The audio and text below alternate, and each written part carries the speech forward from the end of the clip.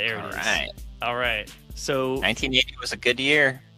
yeah, we played everything from the 70s, and we kind of breezed through because of how many games there were. But 1980, we've taken a month. It's a very full year. Yeah, it was a lot. Can't All right, imagine what 81's going to be like. Oh gosh, 1981. The last time I checked, we have about almost 1,000 games in 1981, which is double this one. Yeah, good luck with that. Yeah, it's going to be big. All right, so here we go. This is the best of 1980. Thanks so much for joining me, David. This is going to be awesome. Our very first game we're going to hit on is Astro Invader. And when we say the best of, this is all the games that had a 4.5 star or higher rating. So we're going to start with all the 4.5 star games and just get a little taste of what it's like. This is Astro Invader, and I'm just going to pop in and play. This was released June 25th, 1980, and this is by Konami. That's right, Konami. It is one of the first releases Konami ever did. All right, so the game is played where you have a ship at the top that is distributing other ships into columns. And the columns fill up, and when they get high enough, the ship is going to come down, and if it lands on the bottom of the screen, it makes an explosion with a shockwave. And if you're near the shockwave, you're going to die. If you let the UFO come to the bottom, it creates a shockwave that goes across the entire bottom of the screen, and you die. So if the UFO ends up making it to the bottom, it's like you're gonna be instant death. All right, because I was thinking, why don't you just stay in one area and manage that area? But then that'll make it hard to get to the UFO. That's it. Yep. Okay, they thought this through. Yeah, yeah. And we've seen lots of clones of the shooter genre, and this is one of them. And this is one. The reason we rated this one 4.5 is because it is taking the formula like Space Invaders, but adding complexity and color. That's another one, and play control. There's also so many different things happening at the screen. Like they have all these sprites that are happening and going on at the same time, and then allowing for the ship to come, allowing the ships to come down and create this shockwave gives you the incentive. Oh, great! Like the UFO's coming, I better take care of it. But then the other ones come, you want to just get out of the way. And if you're out of the way of the shockwave, you're safe. Because I've always felt like if I just stay here, I'm pretty safe. But I didn't think about the UFO. Yes. And now it got me. All right, so that was Astro Invader, and let's move on to our next one. This is also 4.5 stars. This is Berzerk, the very classic, very popular Berzerk, released in the arcades November 12th, 1980, by Stern. A powerful release by Stern. Run and gun. Oh, it looks like this one didn't load. We have to do a different one. Give me 1 sec. We'll do this one.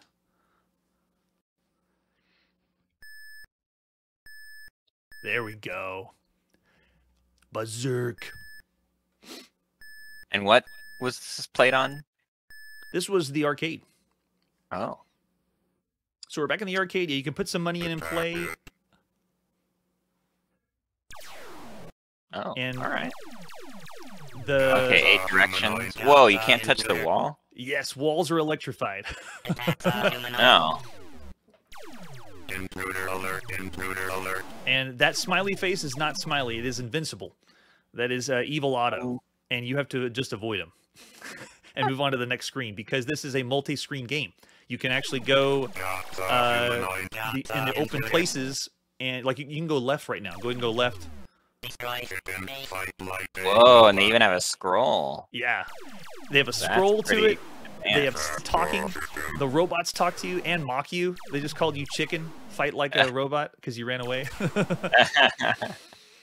And you just score points, move room to room. You will get harder and harder robots as you play, but this game is rated so high because it is the first time we've ever seen this viewpoint. And oh, there you go. Yeah, they're shooting back. And you can put your initials in as well. ABB. Wow. But yeah, but that was Berzerk. A huge release for 1980. Well worth the place on this position.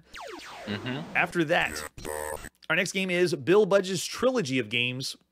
This one almost went under the radar because we couldn't get past the the screen. This is on the Apple II, and this is a 3-game-in-1 to play, and it's not games you could get anywhere else. These are 3 games all programmed for this, so it's a 3-in-1 package. Super deal for the time. And this is the screen we couldn't get past. I started pushing all the keys when we were playing live, but you have to hit the break key, escape, and then you can pick the games you want. So this one includes Space War, and you can pick what gravity you want. It is a simulation of the original mainframe game. So I'll let you pick. You option 1, 2, 3, or 4. Let's do 2. 2, weak gravity and boundaries. Okay, so you can see here, the ship is... I'll use it this way. So there's 2 different ships. I wonder if your joystick is plugged in. Let me try that again. Can you move yours left and right? Maybe. You can. Because I don't think mine second player is plugged in. And I feel like there's something moving, but the way that you play is similar to kind of like Asteroids. You have a thrust button and a shooter button. Oh, okay. Yeah. And you fly around the screen and you attack each other, and you still have to fight against the gravity of the screen. I'm having trouble figuring out how to get out of this corner. With the controls for the time, this actually is pretty good for the Apple II, considering, but it is a little tricky to get used to because I think it's being programmed into the joystick and the paddle controls to play at the same time. Let me see if I have mine. Yeah, so there's only 1 joystick plugged in. It's not 2 to play as a 2-player. But that's one of the games to play where you can fly around and shoot on an Apple II game, which already was amazing with gravity. But then you also have, is there a way to switch to a different one? There's Control C, I think. Alt C? Oh, it won't let me switch. Control 1. Oh, I just have to go back. Okay, so I was going to check out all 3 to look at all of them. Let me try it one more time. I'll go in and get another one of them to pop up for us. And controls are a little unwieldy there. Oh yeah, I can totally understand that. And then we also have take a look at pinball. All right. Do we want instructions? Sure. And this is spinners to play, T to tilt the keyboard, and shoot. So I think this is going to be, let's see if this is programmed. If we do 2 players, I don't think it's going to work for both of us at the same time. Okay. Let's see. Yeah, it's only going on 1 right now. Oh, is that? That's me. It is. Okay, sweet. So for the time, this is one of the best physics you could have on a home computer. And it's also included with 3 other games. it's just hanging out. Do I get to play the game, though? Half the fun is watching it just bounce around. It makes me feel like I picked... Oh!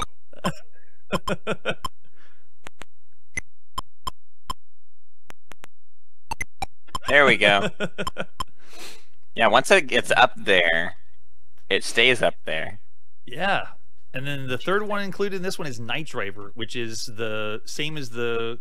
Let's do 0 difficulty. It won't go crazy fast. But it's the driving game they had in the arcade. So it sounds like you're puttering around on a golf cart, but this was incredible. So for the time, having 3 different games on your home computer you could play of 3 different genres was amazing. Crash. There we go. That was the Bill Budge's trilogy of games. Next one that was a big one for us was boxing for the Intellivision. This one's awesome. Check this out. When we pop this in, this isn't a simple boxing game. You have on the left side, when we start to play, you have a left and right punch. You can pull a punch or fake out a punch. You can duck. And then you have jabs. And then you have, pulling punches. So over on the far left side is our keyboard or our keypad overlay. And what we're going to do is I'm going to start up the game with, let me pull up our manual really quick.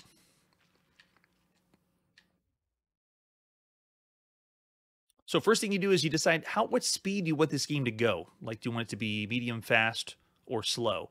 And then we want to pick a 2-player game. You can see it's saying what the... Yeah, there we go. So we pick that first. And then the title screen appears. We pick what speed we want. After we pick the speed, then we select which fighter we want. We can select the kind of fighter we want to play as.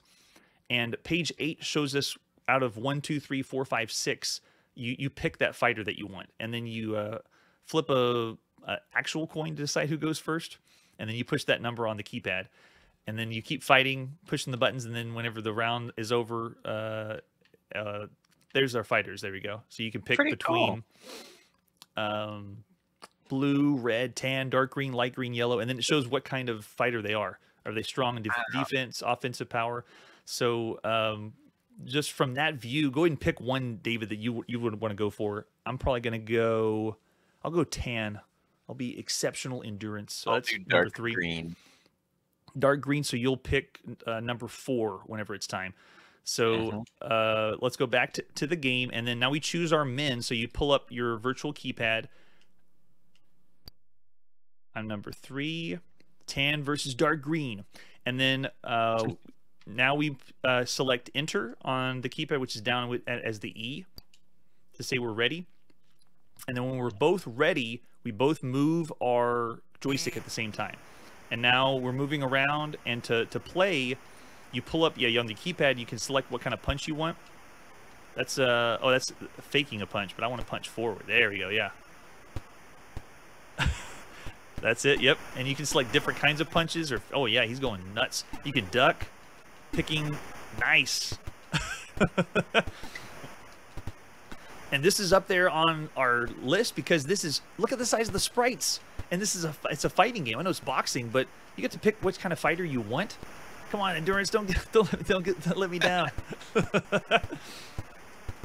Oh man, he's got it. Oh, he's down. Okay, I've never done this where I have to try to come back up. Back. Got it. Okay, I just pushed random buttons to see if I could do it. Get it. Oh, I want to move down too. You can also move using the joystick to move around the field, so you're playing on a 3-dimensional play field.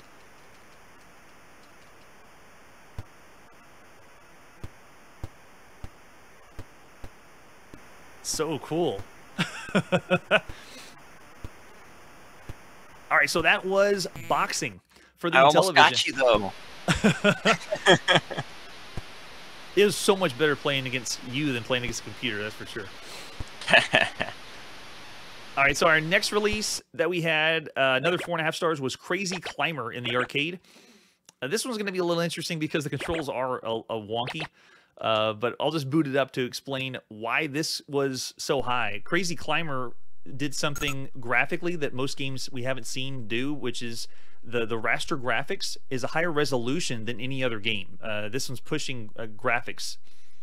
I don't know if you can tell from that point. Yeah, and the number of colors displayed on screen or what they can have is up there.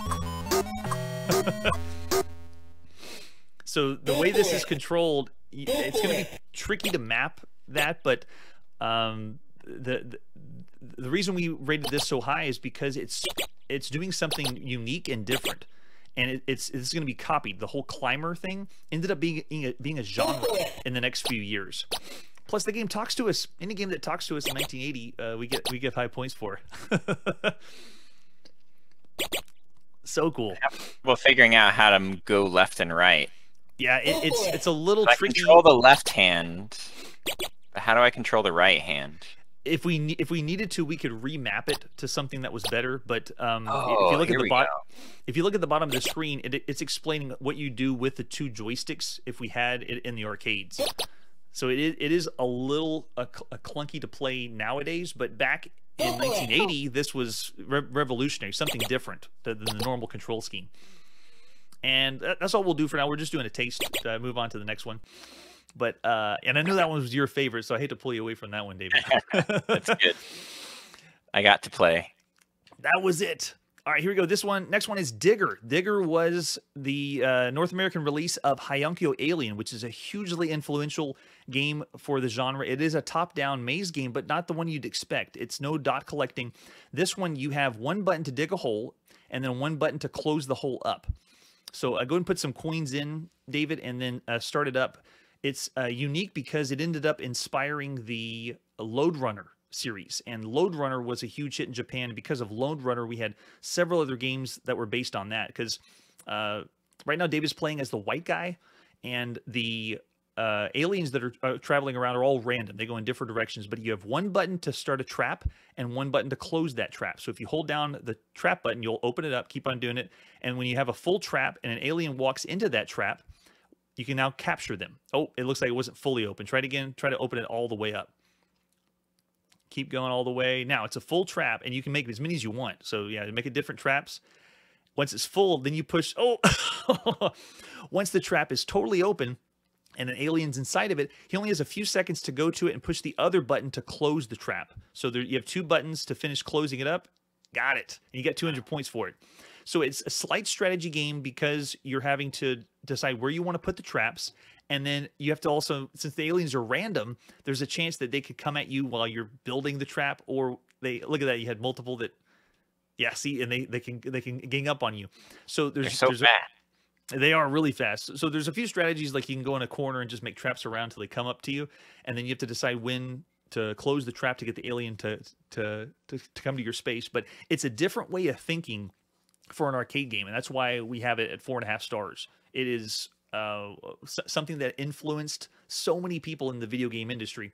Not necessarily Digger, which is this release, but it was the Japanese release of Hyeonkyo Alien that was the big one. But this is the exact same game. Yep, there you go. All right. And the more you play and the farther you get, it starts to become addictive because you want to try to get more aliens to be trapped and capture them. And if you move too far away, yeah, there you go. You're doing pretty good there. If you move too far away, then you can't get back to the trap in time to capture the alien.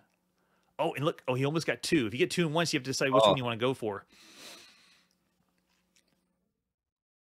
And yes, there is no sound emulated on this one. The original game did have sound, though.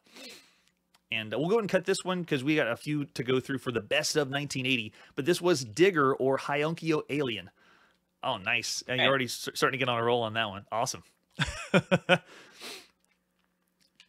All right, after that, we have Dodge 'em. Exceptional Dodge 'em for the Atari 2600.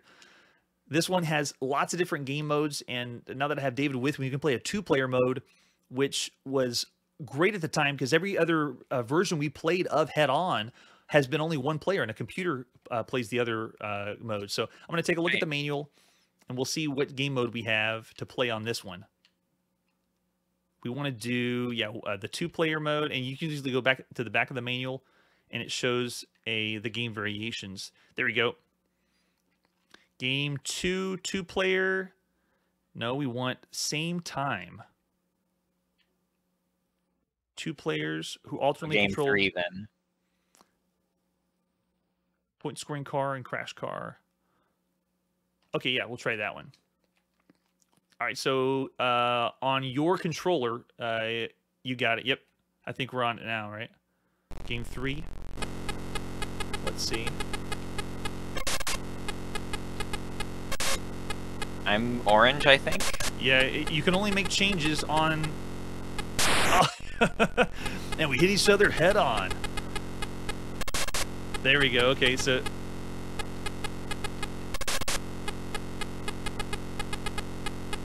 And right now I'm playing as the enemy, as the purple car. David's playing as the green car.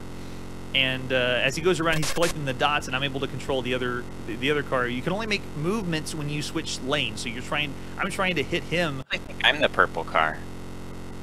You're the one that can collect dots, so you're green.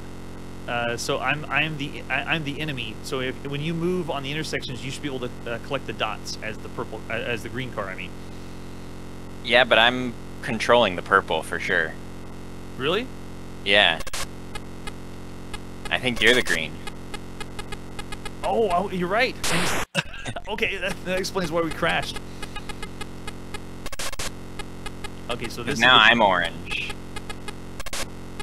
So we swap every does, time. Yeah, it goes back and forth. I see. So now I'm purple. This should have kept it the same color, so we'd be able to keep track. So I'm trying to crash into him before he collects all the dots. There we go. Oh, and make the quick. Yeah, makes the quick change. Nice. And he got it. All right. Nice. And that's Dodge'em, which a lot of people, that was the first time playing Head-On, which was first released by Sega in the arcades. Excellent for 1980. After that one, oh yeah, here we go. We're going to give David a taste of what it was like to play a role-playing game in 1980. This is Dunjonquest Hellfire Warrior. On the channel, when we played it live, we actually didn't get it to load because you have to have the right Commodore PET to play. And we should have it now. Let's see what happens when we load our game on here. And I'm going to actually speed this sucker up. Faster, faster, faster.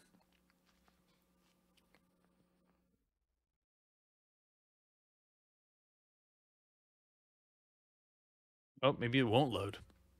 Oh. Come on, Hellfire Warrior. I believe in you.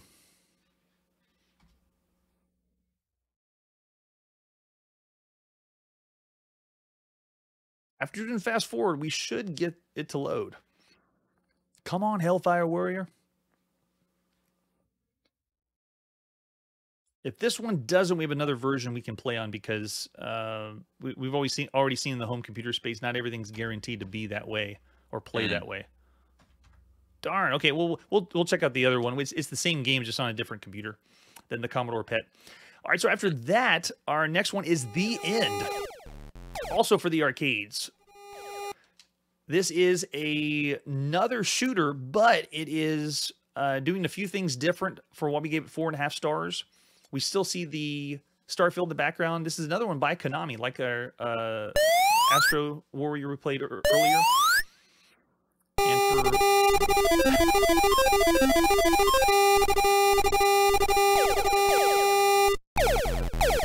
So this one has a mothership that you can't kill, but this one really gives points for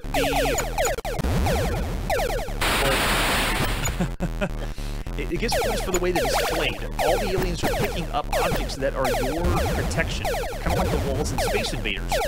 And they're building another, they're actually spelling the words "the end" with all the pieces. So if they get all the pieces up and it spells "the end," then the game's over. So you're trying to kill the aliens before they end up spelling something at the top. I don't wish you could kill that mothership at the top, but I don't think you can. Feels like this is just inevitable. Oh, they keep coming. Or what? So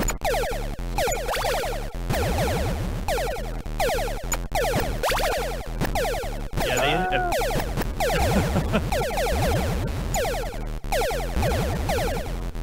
This is also an early release, so we saw this early in 1980, and amazing for the time of what it did. Man, but those sound effects, so much better than what we heard in the 70s. It's awesome. Oh, yeah. All right, so after The End, here we go. This is Hellfire Warrior. We'll try it on the TRS-80 and give it a shot. Okay. What was it like to play a role-playing game in 1980? Here we go. Mr. Dunjonquest. Dunjonquest. You have to know which command to type. Let's do... There. Did I get it? Will it run? I don't know. Yes, it will. So when you play an role-playing game in 1980, one thing that stands out to me is you still create a character, like Dungeons & Dragons. Oh, and this one happens to be in Old English. Hail and well met. Shall I find thee a goodly character? And we say, if we say yes, then it's going to just randomly give you stats for a character. If you say no, then you get to build your own. We'll just say yes, find us a character. Yeah. And then there you go. You get your character summary. We got 250 gold pieces. What's your character's name? You want to go with David? Or you want a cool role-playing name? Go with Davi. Davi. Davi. Wilt thou buy one of our fine swords? Yes. Yea. When you type in yes, it just is yay. So you really get I'll into do it. short sword. Short sword. And then the other thing that's cool about role-playing games in the 80s is there haggle. is haggling. Yes. What happened to that? Because there's not haggling in most modern role-playing games that I can think of. Elder Scrolls still has it. Oh, that's true. That's true. All right, so I'll do 1. try for 1. Done. Sweet. Haggled. Half price. Wilt thou buy a shield? Yes. Yay. What sort? Small. Thine offer? 1. 1. Blackheart, thou takest the food from my children's 2. mouths. Okay, fine. We'll take 2. Wilt thou buy new armor? Yes. Yay. Thy choice, sirrah. Leather. Leather. What 2. wilt thou offer? I'd not part with these fine goods for that pittance. Sure. 3. Wilt thou buy a bow? No. No. Nay. Wouldst thou pawn forth the apothecary? Do you want to go to the Yes. apothecary? Yay. All right. Oh my goodness. Oh, yes. Just give me 1. Elixir. Elixir. How many? 4. 4. Thine offer? 9. Ah, Oh. 44. What? Oh, is it 4? Oh, maybe they're saying I'm buying 4 packs of 4. Yeah, that makes sense. All right, 44. 44. That's fine. Done. You have Okay. exactly 200. Will No. there be anything else? No. Wouldst thou stop with Malaclips the mage? Sure. Yeah. Greetings, fellow. Wouldst thou Yes. have thy weapon enchanted? Yay. To what degree? The first degree. 1? That comes to 100. What wilt thou offer? 100. 100? Gosh. It's half That's the why I price. was saving up, buying all the basic stuff so I could enchant my stuff. Yes, enchant my armor too. Yay. To 1. what degree? 1. Yes, 100. Oh, yes. Done. All right. No money left. A magical No. device? No. We got I nothing can't left. afford one. And then monster speed, we're going to go with slow. And this is programmed on the keyboard. And one of the reasons Temple of Apshai and Hellfire Warrior did not work for us is because right here, this command, when I did it live, I thought it was saying, do you want to enter the dungeon? I said yes. And it broke the game. When you have to put the number Right. You of need the to level. do the dungeon level 1. The other thing you didn't know is Temple of Apshai was dungeons 1, 2, 3, and 4. So you only had those 4 numbers as options. We're playing Hellfire Warrior, so we have 5, 6, 7, 8, and 9. And check it out. There we go. So we should go on to level 5 then? Yes, we can go to the lower reaches of Apshai, which is kind of like what we did in the last game, or level 6 is the Labyrinth, level 7 is Vault of the Dead, or if you really want to push it, we go to level 8, the Plains of Hell. I think 5 is fine. 5 is just fine, yes. Level 5, entering Donjon. This one's programmed only on the keyboard, so David will not technically be playing himself, but I want you to see what this is like to play a role-playing game in 1980. First, this builds itself for every room you enter. So it's doing top-down, building it as randomly generated? No, no roguelike. It's when you said level 5, it's loading that level, that level 5 for us. There is a specific map. Now, here's how you play. You're using mostly the user interface. If we want to walk forward, you see how many steps. So if I push 4, you'll notice right here on my shoulder, right down here, if I say 4, it's going to move us 4 steps ahead. And now we're 4 steps ahead. If we move 1 step ahead, we move 1 step. So as we move around, though, it's real time. A monster could be coming at us right now. And as it moves, it's coming forward real time. So there is no turn base. It's a real time role-playing game. To call it an action role-playing game is kind of iffy, because as I move forward, let's move 4 steps again and 2 steps, and you can see there's a door at the top. So if I move 1 step, if I need to turn, I have to hit L on the key. Oh wait, no, R on the keyboard to turn my character right.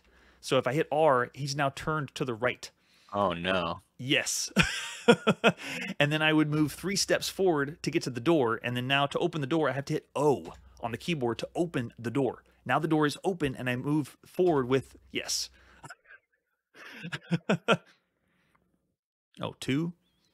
There we go. Go. So we move in the room. And now that we're in the room, it's now going to build, again, redraw everything for the room we're in. And that would be what it would be like playing a role-playing game in 1980, or at least one of the best, because there was other role-playing games, but they just weren't as good. But there you go. We have a giant centipede. You can see here in the room. That's what's in the top right corner, and it's moving. You can see it coming at us. So we can go ahead and hit attack. I hit A, and there we go. Crunch. He hit our shield.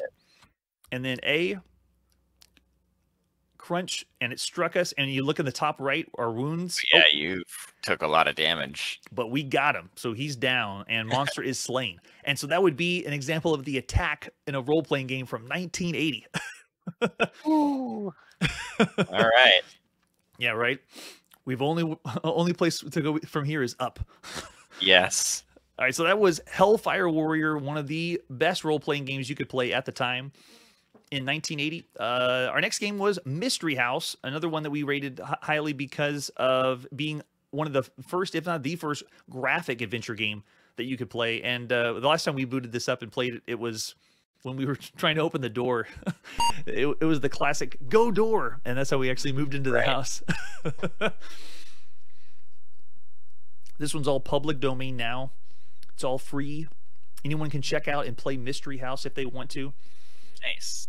I don't think it's on the Switch online store. You can't play it there, but you can just download it on the internet. Yeah. Yes, boy, Sierra Online's icon there. Right? Old school. This one also made the high-res moniker. So a lot of the other adventure games that were text use the high-res if they have a picture for the adventure game.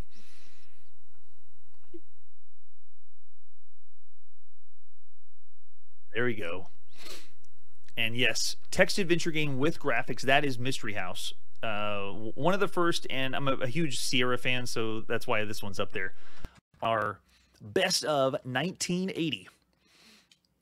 Did you hear Ken and Roberta Williams are working on something new? Yes, it is awesome. The news is Ken and Roberta Williams are working on a virtual reality Colossal Cave adventure. So if you're not familiar with Colossal Cave, it is the very first adventure game for mainframe computers that started the whole text adventure genre. Mm-hmm. And we didn't play it on the channel because we're not playing mainframe games, but that would be the grandfather. And they're going to do a virtual reality Colossal Cave adventure. So you're going to use the Oculus or what have you, and go in the cave and play the adventure game in virtual reality. So that'll be interesting. Great. All right, our next game in our best of 1980. This is Hustle for the TI-99. And this one's pretty cool. This is the first home release of the computer version of Hustle. And you'll get the idea when we boot this up. Check it out. This is... It's not a horse game, even though the horse is hustling across the screen. I have no idea why they had horse there. If we do 2 players and play Hustle, let's do normal, and we'll play novice. We won't go crazy fast. On your joystick, you move your snake up, down, left, and right. I'm in control of the white arrow, and David's in control of the blue. And as we move around the screen, we collect points, and we try to increase the length of our arrow and get the other person to... Tron. Oh, yeah. Tron was constantly drawing. This one, ours gets progressively longer and longer. So they affectionately call these the snake games because you're a snake that goes around eating things. But the very first one we played was in the 70s called Hustle. And you're just trying to get the other player to hit a wall. Yeah. Oh! Okay. So this is like early Snake. That's it? Yep. But 2-player. Ooh, the question mark. How many points is it? Nice. Oh, the 900 will make him go really long. So now he has the ability to probably block me in. Oh, he got it before me. Oh, no. I keep hitting myself. Yeah, if you push back into yourself, then you die. They didn't think that through. And that's how the arcade game was programmed, too. If you push back into yourself, then it counted as a loss. This is kind of cool. Yeah, this is a lot. Really fun to play. If it was a Tron or Light Cycle game, it would just continue to grow the entire time. Oh man, this is so fast. I can't believe this. Oh! I did it again. I hate when I do that too. Alright, so that was Hustle. One of the best in 1980. After Hustle, we have Kamikaze in the arcades, which essentially was the same game we had played before. We rated the same. It's just released as a different name in a different region. So we'll just skim by Kamikaze and go to the next one. Oh, this is awesome. This is Killer Comet. Killer Comet is the first game we played that is a shooter. You can shoot different directions and have a spaceship that you control at the same time. Bicentenary released at some point in 1980. We'll put some quarters in and just get a feel of what Killer Comet's like. But look at the presentation. Look at the text. They kind of blow everything up, make it large. You can control a ship, and you have 3 different shots and a hyperspace, like asteroids. So you have a way to warp around. You can warp around the screen different ways, and you have shots that go in different directions. And it does take a little bit to get used to, because you have to know what buttons for what shot. And once you realize what hyperspace is, you kind of use it like you do in asteroids, where you want to get to another place really fast as a get-out-of-jail-free card kind of thing. But the idea that you could move a ship freely around the screen and you could shoot different directions is like the early Robotron 2084.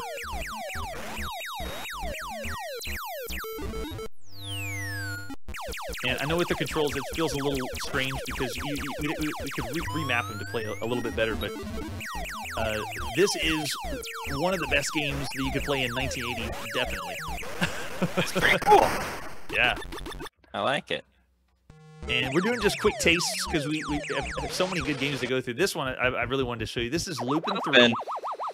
Lupin the Third.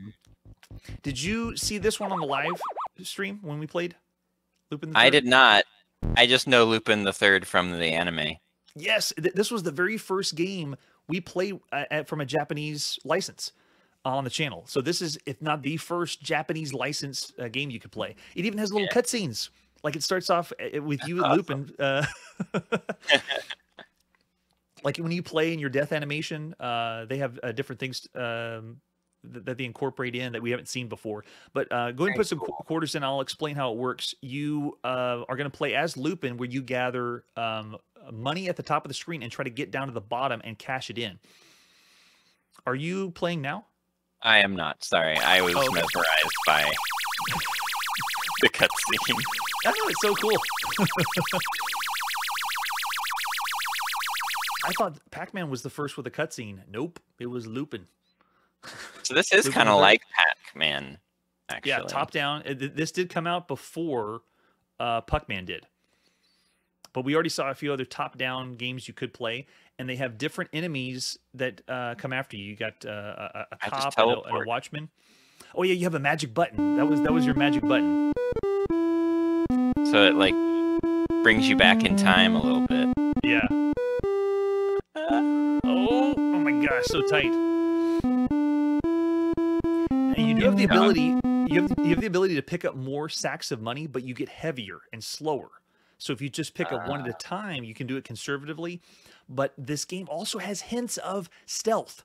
I know it's you can say Pac-Man had stealth, but no, this is you have patrolling enemies. This is the first time that you're having to use a little strategy to move past patrolling enemies. So there's like a hint of stealth here too. That's why it's one of the best games of 1980. Oh man, that's close. Don't get me! Don't get me! Oh. And then they have a little. I'm in jail. All right, so we played a lot more of this one, but Lupin the Third is one of the best of 1980 for sure. Yeah. So cool. And after that, we have Moon Quasar. This one's a shooter that, again, is pushing a few boundaries here and there. This is by Nichibusu, released October 1980. A lot of these were really copying the formula that Galaxian took on, and we gave Galaxian 5 stars for sure. This is still our 4.5 range with Moon Quasar. Yeah, it's this game. This one's like Moon Cresta. Yeah. I remembered watching you. Because you wanted to get the big ship, but it was so hard to get there. And play, it's great having the different game modes, though, where you go from a shooter with one bullet, and then you get upgraded, and they have a game mode that allows you to dock with another ship to get upgraded. That's awesome. Boy, they keep dodging. I know. They are quick. Another thing that's cool is the multiple shots. Majority of the shooters, you only get like one shot per. Mm-hmm. All right, here comes the refuel. So now you get your ship up into the other one by, I think, moving the joystick or thrusting. Nothing's happening. It should be the same button. If it's not, it's just the joystick that you move to get up there. It's not moving. No! Yeah. I couldn't get anything to happen. Darn. That's all right. We'll see another one after this, because Moon Quasar is just a slight variation of Moon Cresta. And after that, our next release is NASL Soccer for the Intellivision. This is a soccer game that you can play with, again, a lot of the complexity that we saw in boxing. We won't boot up and play this one because it takes a little bit of time for the setup, just like the other Intellivision games. But a huge release, lots of fun for this one. Same goes for basketball. NBA basketball for the Intellivision is way beyond anything we'd seen on the channel, and this one's really pushing the limit for sprite size. Look how many sprites are on the screen as well. Yeah. It looks like people. It's really cool. There's another good one. Really well done. And then we have another shooter. This is New York, New York. This one's kind of interesting. I'm going to boot this one up so you can get a taste of this one, David. This is by Gottlieb, one of the first that we've seen by them. And the shooter has a spinning wheel in the middle that if you continue to shoot the wheel, you get more and more bonus points. But you have to keep the enemies on screen, which means you have to dodge their fire. So you look in the attract mode, they're starting a circle. And if you destroy the ships, the circle stops. But if you can get a handle on the circle and keep shooting the circle, you can get more and more bonus points. And it like adds it up, almost like a jackpot. And then if you complete the jackpot, then you get a whole lot more bonus points. So it's a game mode that's kind of a risk reward thing going on. I see. And it does talk to you as well. Any game that talks to you gets high marks in 1980. Yeah, it's like close. You have to keep doing consecutive shots on the pinwheel in the middle. Yeah, it's hard to...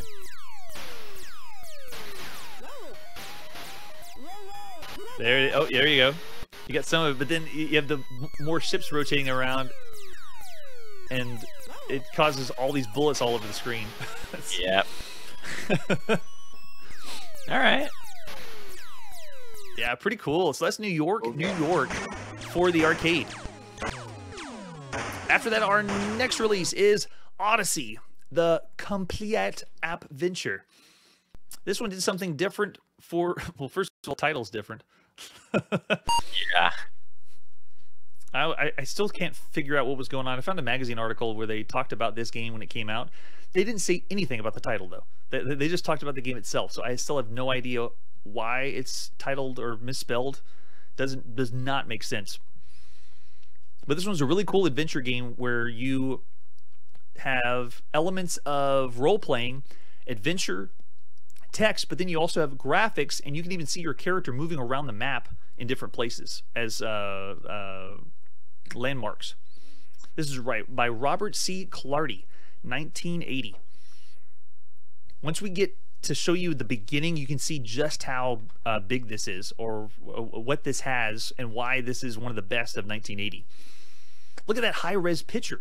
I mean, it doesn't get any better than that in 1980. Yeah. Hail Wanderer, art embarking on a new quest or continuing a prior one? New quest. And this is the world map. So they give you an island, a desolate island somewhere in the Sargallo Sea. And there's our character. So it shows us our spot there. And then as we begin the game, you decide which direction you want to go, and you end up finding landmarks, and it draws the landmarks on the map, like as huts or castles or dungeons. All that's found here on the beginning screen. Let's see if it allows me to select an option now. We did have a manual for this one, so we're able to see what to do. Here you go. You're in the jungle. You can see nothing but jungle in all directions. And what you do is, like a text adventure game, you say, okay, well, let's go north. Or wait, let's go south. Oh, can I use the arrow keys? Oh, there we go. So you can look, use, drop, get, and then north, south, east, and west. So if I do...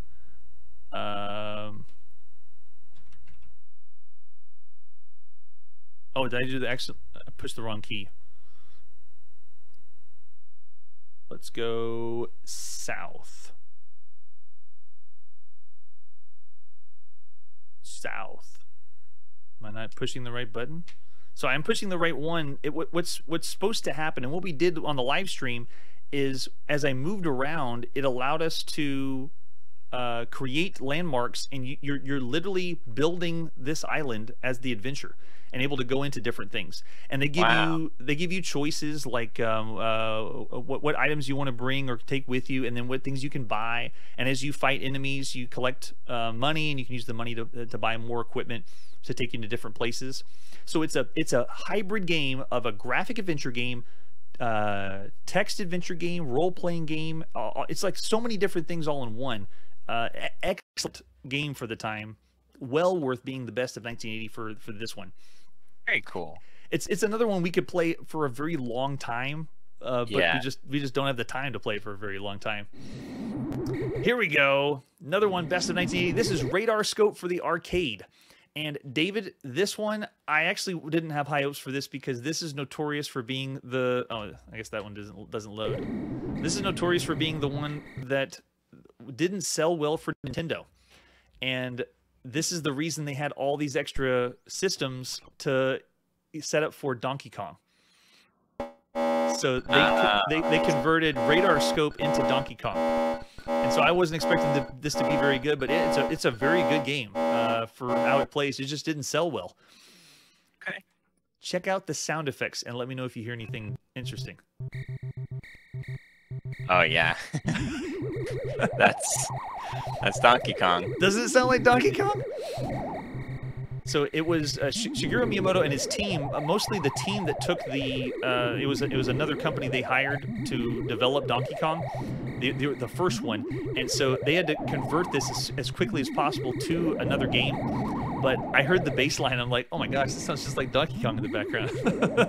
Animations on this are amazing. Yeah, isn't it great? Yeah, I'm really into this. And it does different waves of ships. The big thing it has going for is the graphic design of the ships coming toward us in a three-dimensional space. We also have a damage meter. You don't just die first time. Oh, really? I haven't been hit, so... Yeah. Too much pro. Yeah. Does the level end? Oh, I guess we're depleting the forces at the top. That's right. Yeah. Once it gets to the end, then you get new enemies coming, and now they're starting to drop bombs, and the bombs are making your damage go down. So it's not your ship damage; it's like your base. So you have to protect your base and keep your base from. And it like flips the screen on the death. Okay. Cool. I like this. Yeah, that one is one of the best in 1980. Honestly, I didn't do it because of the Donkey Kong. I was actually going to score this way lower until I played it myself, and I really enjoyed it. But so cool, that little Easter egg of, hey, is that Donkey Kong in the background? Yep, it has the same probably sound card. Yeah, right. And our next one, best of 1980, is Rip Off for the arcade. It's called Rip Off because you're supposed to destroy the ships and not get ripped off because they're grabbing your supplies and trying to get off the screen. The game ends when all the supplies have been ripped off the screen. That's how you get a game over. So it's really not about you getting shot, or you can die as many times as you want, but the game over happens when everything's off the screen. And I think we played this a few episodes ago. This was near the end. So David's now in control of the ship. He has to shoot everything around before they get to... Oh, yeah, and they can't shoot him, but he just respawns. It all depends on protecting the cargo. Don't let the cargo get ripped off. That's all you got to do. Sound effects are excellent on this one. Graphics are pretty rudimentary, but we zoomed this in because we did have artwork we can see around the outside. I wanted to get a better view of the vector-based graphics, but gameplay's frantic, frenetic. Like, you can move yourself around. Oh, come on. You can also commit suicide with the like ships. Like, you can run into them to get them to before they can get off the screen. And as more and more cargo goes away, it increases the sound thumping in the background. It gets more and more intense. Whoa, they just came out of nowhere. This is like highway robbery. Yeah. Get back here. Oh, that was a good move. Oh, man, he was tailing you. No, go! And down the last one. Controls are a little tough. Oof. There you go. Go! Get it! No! They ripped me off. They ripped me off, and that's how most of the time it ends when you finish that one. All right, after rip off, Samurai was one of our best releases of 1980, and here's why. This was released in March of 1980, and this is developed by Sega. This is the first example we can see of a hack and slash, where you're playing in a field, able to move around as a samurai, and you have a sword to take out the enemies. So you're able to move around freely from, I'm not even going to call it a side view. It's more of like a three-quarter perspective, I guess. Obviously, the characters are still two-dimensional, and the sound isn't emulated. But I mean, look at this. It's like the first beat 'em up. You're trying to kill multiple enemies on the screen at the same time. Doing something new. But you also die in one hit. Oh yeah, oh yeah. You must be good samurai. And also watch the top of the screen. There's like a ninja baby dropping ninja stars on you. That was the one that always got me when I played it. Yeah, look out. And if you go into the edges, there's guys with claws coming at you like you're in an arena fighting bad guys. They don't want to let me out. And if you get far enough, there's even a boss that you can fight. Let's see if the boss... Yeah, there's the boss that shows up. And oh, you got him. Nice. Cool. There we go. So excellent game for 1980 because of the concept. Someone's first idea to play this way. After Samurai. Really cool. Yeah, Star Castle we played in the last episode, but this one is another vector-based game that has multiple shields surrounding the Star Castle, and as you play, you're trying to penetrate to get to the Star Castle and destroy the shields while you're getting attacked by homing missiles at the same time. But it has similar gameplay to Rip Off and Asteroids as one ship that flies around. Excellent game for the time. And then Steelworker, oh man, Steelworker.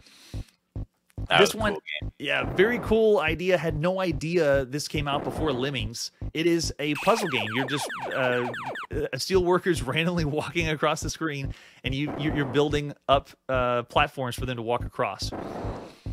And then after that, we also have Supernova, which was a home computer release, and I'll boot this up to show you. This is a TRS-80 action game, and we've seen a few from Big Five that are good, but this is Asteroids that you could play on your computer. And Asteroids, of course, was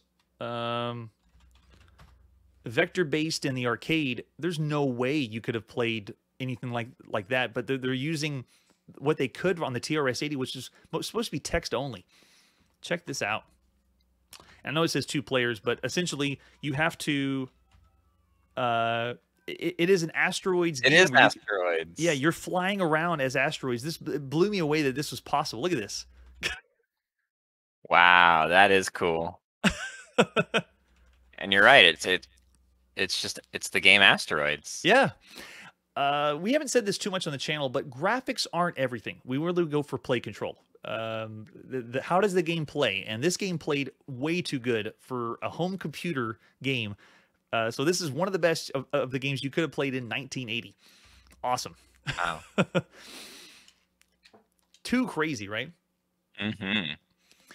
All right, after that, we have Tennis, which we won't be able to play together, but this is a handheld electronic, one of the best handhelds you could have played at the time, and it actually runs for us, but it is a two-player tennis game. You put one half of the handheld in someone else's hand and the other half, so if we were on the bus sitting together, you could play one side and I could play the other, and the way it works is when you send the ball over to the side, you have 6 buttons. 6 different ways you can return, and when you push that button, you're sending the ball to the other side, and the other person has to match your button. So keep in mind, this is the age of Game & Watch. And so this is giving you 6 buttons on either side of the controller to make selections for your tennis to play on it. So amazing tennis game, best handheld, one of the best you could play at the time in 1980. That Very is cool. Tennis. Yeah, really cool. What was the first handheld you remember playing, David? I may have played Game Boy first. It was a hand-me-down. Hand-me-down Game Boy? Mm-hmm. And to put it in the perspective of what we're seeing, this is 1980. Game Boy doesn't come out until 9 years later. Yeah. So we're that far away from Game Boy. And this is what you'd experience in the palm of your hand. It's just crazy. Another amazing game, best of 1980, was Video Pinball. This is on the Atari 2600. And for pinball games with the physics involved, this was top tier. I believe this had a 2-player mode. Did this play 2-player? Let me see really quick. If we look at game variations, what was... There we go. Game 2 is a 2-player version. Takes a turn, one ball at a time. Okay, it's not simultaneous play. That's why I wanted to see if it was simultaneous, Yeah. but it is not. It is a 1-player pinball game, but very, very well done on the Atari home console. And our last 4.5-star game of the best of 1980 is Zork. Yes, Zork. Is this the original Zork? Well, the original Zork was mainframe, was on mainframe. Okay. So this was the first release you could play at home. And it's so big that they had to split it into 3 different games. So like the original Zork on mainframe was massive. So this is the first of the trilogy just because they couldn't fit everything on it. But Zork is amazing. Zork is not just a text adventure game where you're deciding and making, do I want to go in the house and select something? Zork is like an open world text adventure game where you're able to go to different places and cultures, and there's it's a role-playing game at the same time where you're a character and you decide so it is massive. So 4.5 stars for sure for Zork on the TRS-80. So we won't boot this one up because but I will say this, the text parser is more complex than any other text or adventure games we played thus far on the channel, and that's why Zork is the best of 1980. Okay, so here we go, David. This is our 5-star game. So these are the top tier of 1980. Our first one is, oh yes, Adventure. Released September 1980. And we'll just do Adventure 1. Go ahead and push start on that because there's 3 different modes, but you're essentially a pixel moving around the screen. But wow, what a game. It is not just on one screen. You got multiple screens. You can follow. Oh gosh, and now we got the dragon already chasing you. But you're doing an adventure game that we've seen on computers, but the adventure is, one high-res picture, or the adventure is text that you're reading. Not here. This is an adventure that you're experiencing. You're playing and acting out. And the manual helps a lot with what all the symbols and everything is, but this is above and beyond anything that we've seen on the home console space. So Adventure is Incredible. One of the best of cool. 1980. Yeah, all the different items you can play as too. I'm pretty sure I just glitched through the wall. No, that's your bridge. That bridge allows you to glitch through any wall. So if you push the red button, or push the same button, I guess. When you let go of it, you drop it, and now you can pass through any any wall you want. Cool. So many cool things I can say about Adventure and how well it was programmed, how they got this to function, because the Atari 2600 was not designed for this. Uh-oh, Dragon is going to get you, dude. Oh, he didn't get swallowed. I don't believe it. But you are getting chased from screen to screen. Check that out. That's amazing. Someone in the chat was like, this is refreshing that KC Club Kirby has not played this. We've checked it out or dabbled with it in like the video game museum, but playing the original game and having multiple oh, there you go, in the stomach. You can wiggle around, but you can't get out. You even drop your key. I'm dropping the key inside the belly.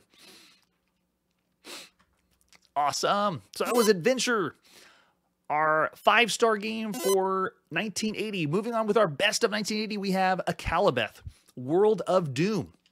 Now, we have played another role-playing game. This is the other one you could have seen. I thought the very first role-playing games were Ultima and Wizardry, and I was wrong. There's more role-playing games out there than I thought. And this one is one of the big ones, created by Lord British. The way you play this one, it starts off with a very kind of a limited character creation, but the role-playing experience allows for first-person dungeon crawling for the very first time, which was ahead of its time. Yeah. It does take a long time to load, though, so let me get some fast forward. Oh, it worked. Sweet. All right, so the lucky number is just what seed you want to play on. So what's your lucky number, David? We'll do 2. 2. What level of play? Well, we're doing level 1. And then it just gives you random qualities, and you can say yes or no. Like, if I say no, it just keeps randomizing. So you just keep rolling the dice. Those look good. Looks good. We'll say yes, and then you only get to be a fighter or a mage. Well, considering my wisdom is high, let's go mage. Mage, yes. And then you start off in the shop, and it asks which items you want to buy. You pick your items, and the big thing. Too many items to buy. I know they got, what is it? Rapier, axe, shield, bow, magic amulet, and then the big thing is food. When I first played this, I didn't buy any food, and I died. So you have to buy food because every time you walk, you consume food. But let's get a rapier and then a few things of food. Oh, mages can't use rapiers. Well, then just get food. Food. Let's just buy a bunch of food. Yeah, there you go. Oh, we only have 7 gold left, though. How much is the magic amulet? It's too much. Oh, it is too much. We couldn't have afforded it. Oh, wow. Yeah, because we started with so low of money. Okay, we'll just buy some more food and then quit. Bye. Welcome to Akalabeth, World of Doom. And this is not a roguelike. It is the same. Well, the overworld map is different every time. So whenever we begin, that always is going to be randomized. They have mountains that you can't cross, and the point of the game is you're supposed to find the castle first, where Lord British is. You go in the castle. He gives you 1 quest. I'm serious, just 1. It's like kill a 3-headed dragon, or find an orc and kill an orc, or something to that effect. But that's all you have to do in the game, is complete the 1 quest, and then you're done. Okay. No way! I can't believe we started here. So the way it works is you start first. The castle's right there. That X. I've never started this close to the castle, so we got really good luck. But when you want to go, wait, is the controls up? North. Hold on. Consulting the manual. Akalabeth manual. The Annals of Akalabeth. There you go. Movement. West. Oh, there you go. That's why. North is enter, South is backspace. Of course it is. Why wouldn't it be? And then you use X and A to get through things. All right, so if we want to go up, we go there. And we want to go left. There. And we want to go inside. Yes, so we went inside the castle. Welcome, peasant, into the halls of the mighty Lord British. Heron, thou might choose to dare battle with the evil creatures of the depths for great reward. What is thy name, peasant? Want to go with Davy? Sure. Davy. Dost thou wish for grand adventure? Now, I know you're thinking, I'm just going to say no, right? And if you say no, it actually crashes the game. The game closes if you say no. So basically, yes. So if you say yes, then he goes, good. Thou shalt try to become a knight. And then he gives you your first task. And you kill, you got to go get a mimic. So we have to go kill a mimic. And the way this works is you go find dungeons. There's various dungeons scattered around the overworld. And then you go down in the dungeon and you fight different enemies. And then you get money. You can go to towns and use that money to buy more equipment and so forth. And then eventually you can finish the quest, which is kill the mimic. So there we go. So we're on the overworld map. And then as you just move yourself around to there. Oh, yeah, we can't go past the mountains. That's right. But you can go north, and you notice it's redrawing it every time. So we're now going away, and we have mountains at the top. We can't pass those. So then we go to the left, and you're looking for the dungeon because it's random. And every time we make a step, we're losing food. Okay. Which is the mistake I made. And this right here is a town. So that symbol is the town. If we wanted to go inside the town, we could do that. Oh, and there we go. The X is the dungeon. So when you get to the dungeon, you go over the top of the dungeon, and then when you go down into the dungeon, oh yeah, it's loading the dungeon. This is where it gets interesting. Oh wow, first person. Yes, first person dungeon crawling. Same controls you moved in the overworld map, but now whenever you move like up, it builds the next part, and you move to the next one. And you move to the next one, and then that's how you would control what? Oh, it was a thief. No! The thief stole our food. And you don't have to open the door. I love it. You just walk into it to go to the next one. And you move past that. And this is one of those games that you'd have to draw the map to play it correctly. But you can see there's a treasure chest at the end of the hallway. And then you can even go down deeper into farther depths. But the enemies get harder. But this would be the appeal. The first person experience of the dungeon crawl. Yeah, very cool. All right, so that is Akalabeth, one of the best, if not the best, role-playing games you could have played in 1980. Oh yeah, and also in 1980 is Asteroids Deluxe. Why is Asteroid Deluxe a 5-star game? I mean, look at it. It's incredible. Was this when Asteroids came out? Asteroids was out in 79. Okay. So this was... So what made this deluxe? Deluxe added the overlay, the shield system, more sprites on screen, and there's also homing enemies that come in after you. So it's... no, it wasn't the color vector graphics. They didn't have that at the time. But it is one of the best, if not the best, games for 1980. And this one, I want to boot this up with you. This is way ahead of its time. This is Atari Soccer, released April 1980. When we play this together, it's a top-down view soccer game with artificial intelligence for other players at the same time. Oh. So let's put a ton of quarters in on this one and see what happens. How many credits can we have? Okay, so I'm in the top right as the white soccer player, and are you bottom left? Is that you? Wiggling and wobbling? Okay, so yeah, David's in the bottom left as the other soccer player, and I can't move in the circle until he boots up. So I can run after him, go for the steal. I don't even think... Yeah, we don't have any... You got it. We don't have any buttons because it's programmed with a trackball when it came out. The goalie is artificial. Oh, nice. And you can see we got 3-dimension scaling of the ball as it comes on the top of the screen. And this would be one of the best sports games you could... Oh, nice. I think they have the button for the kick. Yeah, there we go. And to get around the goalie is tricky because the goalie is just doing automatically guarding the goal. Oh, he got it. Nice. Got him. All right, I think we can stop there and say I won. Yeah, for sure. 1-0. That's the usual soccer score, right? Okay, so this one, definitely 5 stars. Can't believe that this came out in 1980. The black and white is still typical for arcade games, but the way this played and control and the top-down view, incredible. After Atari Soccer, this one we won't boot up and play because it is a handheld baseball game. And David, this is, you can play 9 innings of baseball in the palm of your hand. It's on the Milton Bradley Microvision, where it has interchangeable cartridges. Incredible. I don't know how they did it. And then our next one, the best of 1980, is Battlezone. Battlezone is good. I know the play control is tricky for some people. I know sometimes it can be brutal, but this is the first example of virtual reality that some people even said you're in the tank and you're able to control in the 3D space. You're driving around in 3D space. First person perspective was just mind blowing back then. Yes, incredible. Okay, here we go. This one's 5 stars. This is called the Black Sage.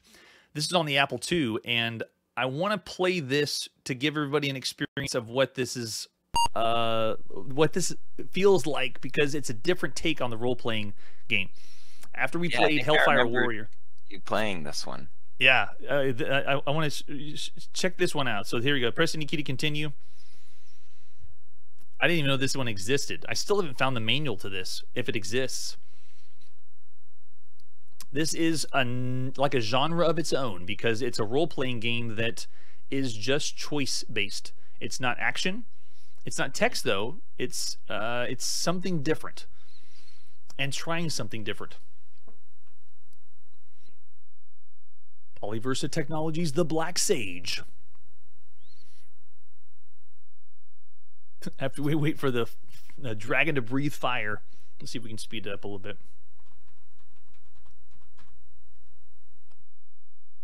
Okay, there we go. All right, so I like this. If you haven't gone over the rules that were enclosed with the game, then I suggest you do that now before you play. You don't need to know all the rules, but you should have a good understanding of the general overview, because this game is the first example we've seen on the channel with humor. It is freaking hilarious. Okay, let me roll you a character, David. Do you like this character? Yes or no? That's fine. Now, just for namesake, we're going to say no. We're going to say David does not want to play with this character. Watch what the game does. Well, tough. That is what you get. And you take 2 off charisma for not liking yourself. Hitting the key. You must enter a name for your character. You want to do Davi again? Mm-hmm. Davi.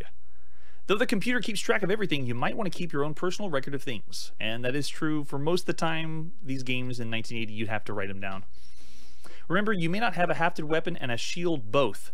There's durability ratings for their weapons in this game, and there's also strength ratings for your weapon.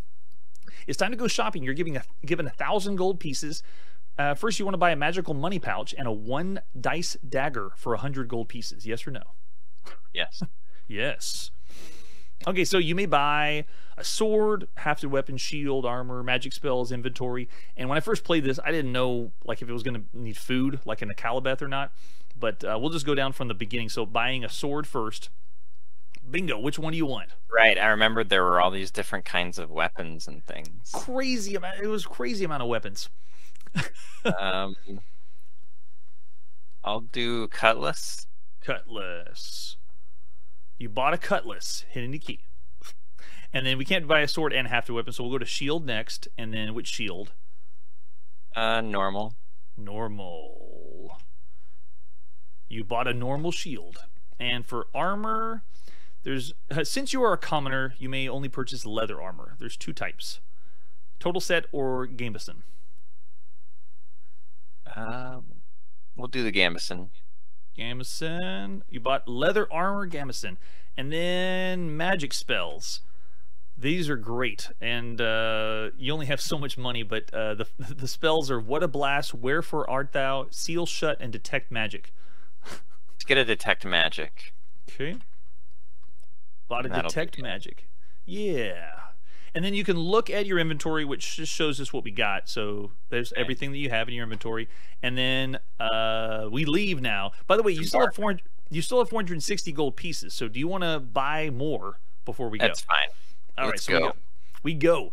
You are equipped with the best you can be, considering limitations of money and strength. Yes. In other words, are you sure? Do you want to go on an adventure? Yes. Well, here we go. You now have found your way to the Black Sage's castle. You will shortly go inside. There are many ways to get out of the castle, the front door not being one of them. Beware one of many doors. They will lead you into a room, but not out. Good luck. And then this builds randomly. It's generating the rooms that you can go to and select and play. And one of the reasons I wanted to play this instead of just looking at the gameplay is you can't just see this with a screenshot or someone playing it for a brief moment. This is one of those games that is way too complex for the time. Oh, one last thing. The Black Sage spends all their time in one room. So you might come out of this adventure alive. I will give you a clue to the room they're in. A figure in skating plus Bo Derek. And I think we got that clue last time. I know what they mean now. They're talking about 8 because it's got to be a figure 8 in skating. And then whatever Bo Derek's number was whenever this game came out in 1980. It's probably his jersey, because every room in the Black Sage has a number assigned. Oh, it was 10. Thanks for doing the math, Arcade Jeff. All right, so it doesn't have a lot graphically going toward it, but the player starts off in one room. So David's going to be in, I think it's the room on the far left, and then each one of these are randomized with numbers. So the Black Sage is in whatever room is 8 plus Bo Derek's number, but the first room's the same. You're in a large entry hall. There's a large ogre sleeping across the room, and now David gets to select what does he do in this room with the ogre. Slit the throat. Slit the throat. You have to make a dexterity saving roll. Great. That's my highest value. And sadly, I have the keyboard, so I'm going to be blamed for a terrible roll when I hit the button. But you made it. And because you made it, you get 24 experience points hitting the key.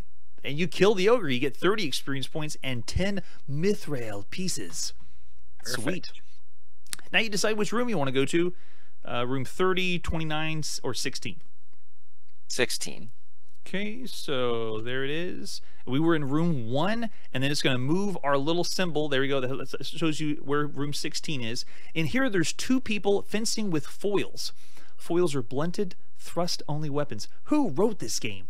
They put out against something else. Have you ever heard of the term foils? No. Let's talk to them.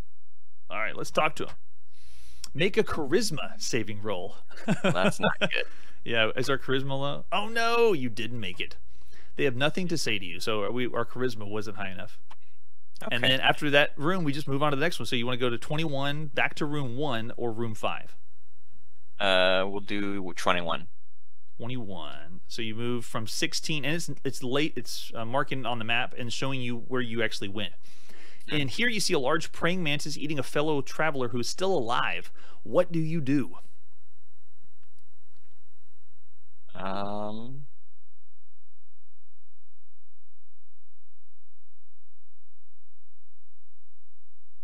guess I would yell sacrilege. All right, we're yelling sacrilege. What the hell good is that going to do to you? Now you're forged to fight the menace. Well, you get to fight the menace. All right. I'm going to probably die. Oh, yeah. Here's the fight. You can do fight or run. It's basically I'm going to run. Okay, so we're going to run. You made it out of the room. And again, that's random too. That's cool. All right, so now you can go back to room 16, room 13, or room 6. Let's do 13. 13. So you move yourself around, and you see that's where room 13 is. And now I see a low-level commoner standing in front of you, coming through a door. I'm going to laugh. Let's laugh at the commoner. The commoner is also laughing. Good grief. That commoner is you. You're looking into a mirror. And that's it. The room is over after you make that decision and you move on. So that is essentially what the Black Sage is. After we did the live stream, I went and played this again. I never even found the Black Sage, but I just had a blast going room to room because of how well it's written. So much fun because yeah, it's more of just like choose your own adventure story. Yeah, that's cool. So cool. And that is one of the best games of 1980. Now, I guess it depends on who's asking, but as far as role-playing games go, it's not technically a full-on role-playing game, but you are taking a role, and you are playing as somebody, and you are making charisma rolls and luck rolls and stuff like that. So, foils are swords and fencing. That's what I thought it sounded like. Yeah. All right, and this is Cheeky Mouse, which is an excellent arcade game. I can't believe we had another video game that was from this perspective of the side view, where you could play. Oh, yeah, I remember this. Yeah, where you're playing as from a 2D perspective, somebody else. And I know there's no jumping, but this is one of the very first games we've ever seen that was taken from this side view. Excellent game for the time. All right, and then we have Fracas. Oh man, this one's incredible. This is a roguelike that this allows you to play with multiple people in a party, but you have the freedom to go to separate locations in the roguelike. So this one is 5 stars because of, I can't believe someone programmed this in 1980, considering everything else we've seen. All right, so we want return, and we'll just pop this up to a little bit faster. There we go. Crank this sucker up, because it does take time to load the role-playing game for it. There we go. All right, so here we go. You can have 8 characters, so we can play the game with 8 different people. So if you want to add a character, we say, yep. And then I'll put me in as Chrono, and then you do an Alliance level 2. I'll be Alliance level 3. And then start at the beginning. Yeah, I'll do beginning. And then let the computer create the character. Yes. So you can actually go in and fix all the stats. So you can, make a specific character and say, yeah, I'll just say yes, accept this character. And then what armor do you want? We're going 5, of course. And then now you want to add another character, so we'll say yes. And then we can make this character Davi. And then what alliance do you want Davi to be? I'll do 3. 3, right down the middle. And then start at the beginning, or put yourself somewhere random. Random. Sweet. And then do you want the computer to create the character, or you go through all the stats? So yeah, because then you just spend a lot more time deciding what you want. So we'll say yes. Yes. And then armor 0 through 4. 1. And then there it is. And then you can add up to 8. So 8 people. So we'll just say 2 for right now. We'll say no, we don't want to add any more characters. And then we'll do game speed. Let's do fast. Okay, here we go. So it's a turn-based game. The way this starts is it's a top-down roguelike. And right now it has my choices. So I'm Chrono, and I'm the green dot. So I can run, dodge, attack, rest, retreat, and then move on to the next room. So if I say run, I want to move around the room, and you can see it gives us our controls of how to move around, or how we move in different directions. So if I want to go up, and it shows my movement that I have next. And if I want to go, the door is stuck, so I can't go in that door. And then now we've randomly moved to Davi, and Davi's in a room with a headless horseman, and the headless horseman's turn is up now, and it's moving across the screen, and it went right for Davi, and now Davi is right next to the headless horseman with 2 other enemies in this large room, because I guess you said random, right? Yeah. So I'm probably gonna die, but I'll attack. All right, we'll attack, and then you attack which direction. So he went down below you, right? So we'll do that. I think he's above me. Oh, that's right, he's above you. So we'll do 1. And and then bumped into the Headless Horseman. Oh, and it said you missed the attack. But see, it's a turn-based role-playing game, so now it switches back to me. So if you play with 8 people, this would be one of the best like hot seat games you could have played role-playing wise. Yeah. Created different characters, and everyone just switches and decides what choices they want. And it's a roguelike, so as soon as you die, then you move on because the game's over. But everyone else can continue to play as long as they can until you've survived or finished the game. Very cool. Yeah. So cool. Great idea. How did they do it? I don't know. It's too good.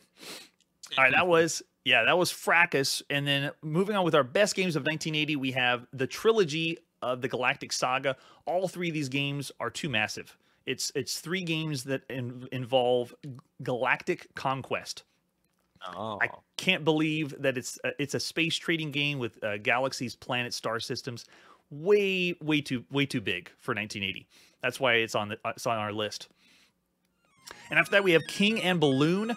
King and Balloon is the best of 1980 because of the formula that how well it plays. It's a different style shooter that's doing something a little bit different, and just plays so well.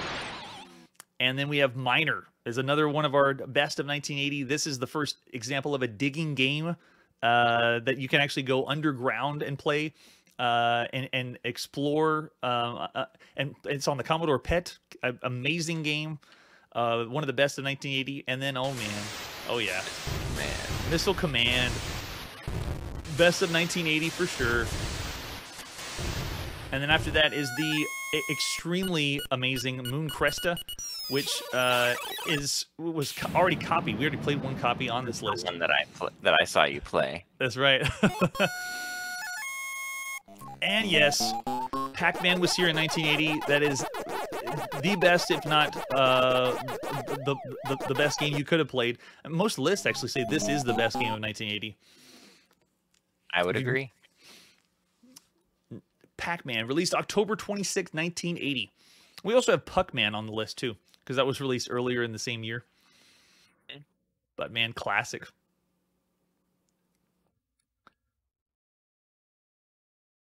Great game.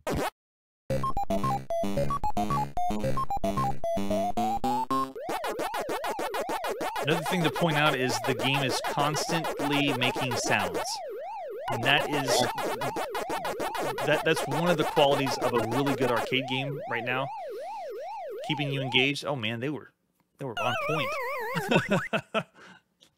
I remember in school I learned about AI through this game because this was so way ahead of its time for AI in the time.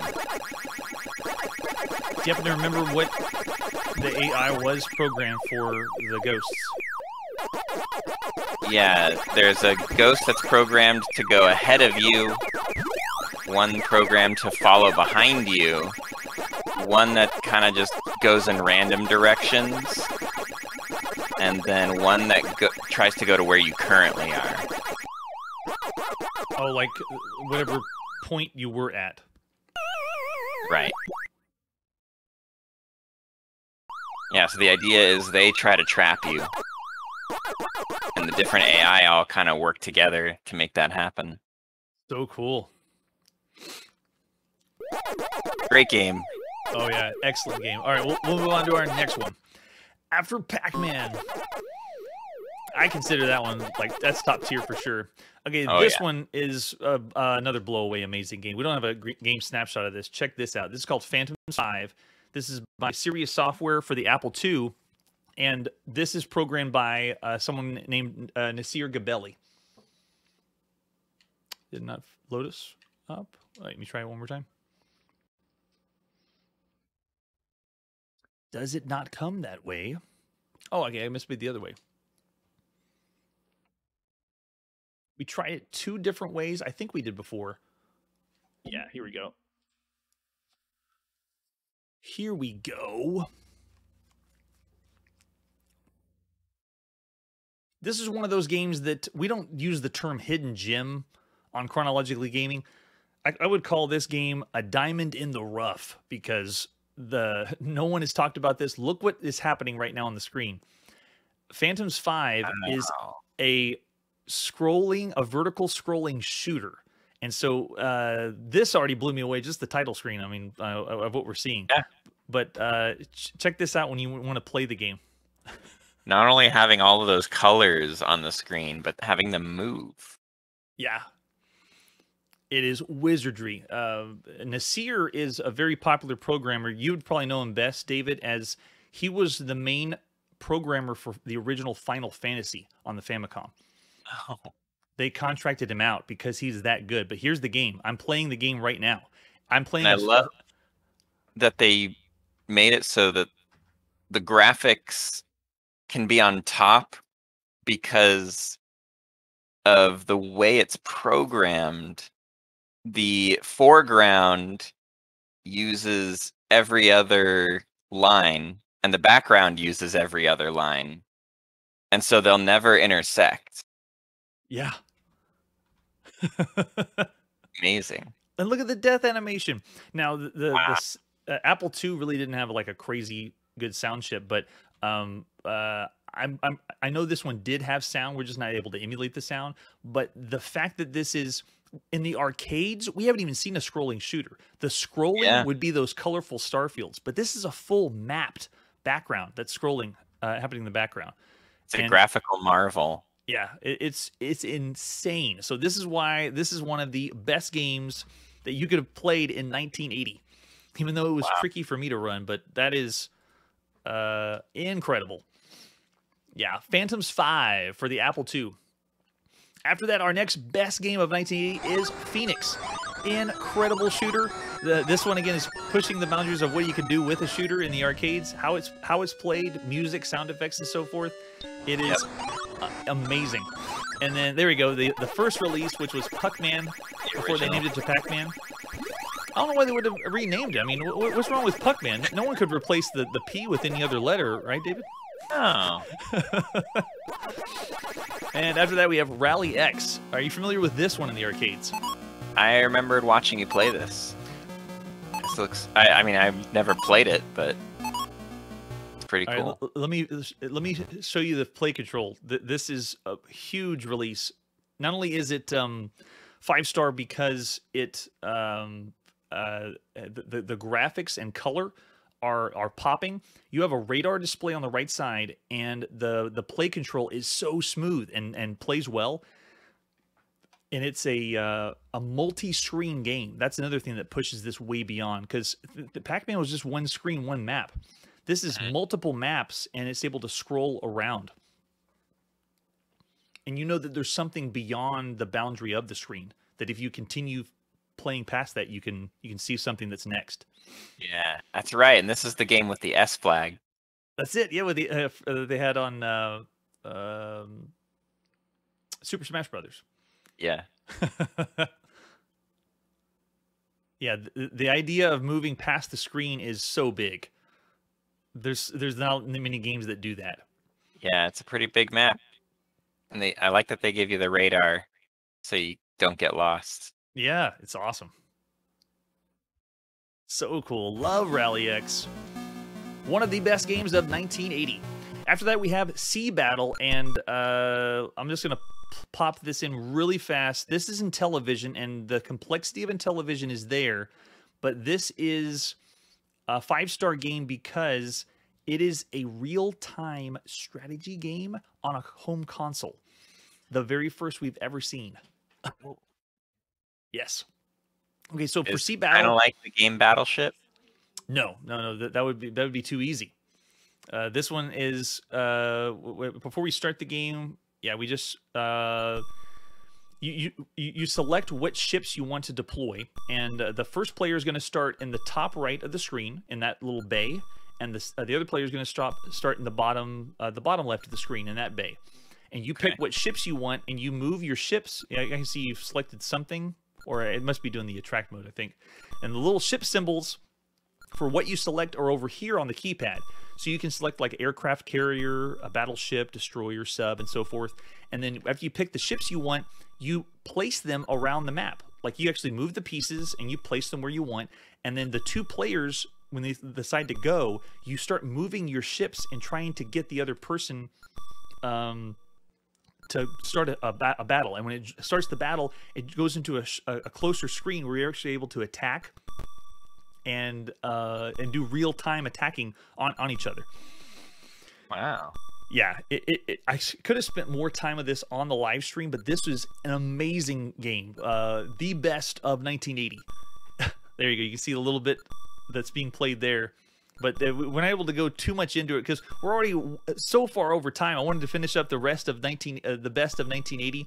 But this one is another game that you could spend hours and hours playing this one. It is excellent. And that's Sea Battle for the Intellivision. After that one, we have Space Encounters for the arcade, taking off the trope of Star Wars with the trench run. It does look like that. But plays well and has a great arcade experience to it. So that's an incredible game. Oh, and this one is the home release of Space Invaders. 5 stars for what it did for Atari. And if you look at the box, I believe the box has it, right? Yeah, 112 video games inside of it, or game modes that you could play on this. Wow. Yeah, the best, or one of the best games you could play on a console in 1980. And then after that, we have Space Zap, one of the best arcade games you could ever play for the time. Incredible. And then finally, our last of the best of games, the very first video game that talked to us. This is Stratovox, which is another shooter, but it has a rescue system kind of in play. That's right.